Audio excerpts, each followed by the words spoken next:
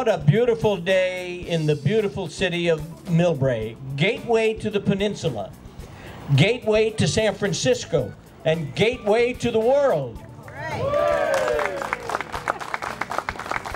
We are very fortunate to live in such a diversified, rapidly changing city, close to transportation hubs, clean air, beautiful park, safe streets, and most important, an outstanding school system.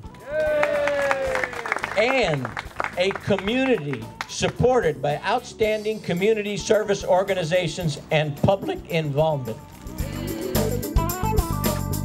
Well, we as a council are so honored to be here today, and we have to, I didn't have anything prepared, obviously. The real significance of all of this is that we learn from our history, we honor our history, and we grow from that.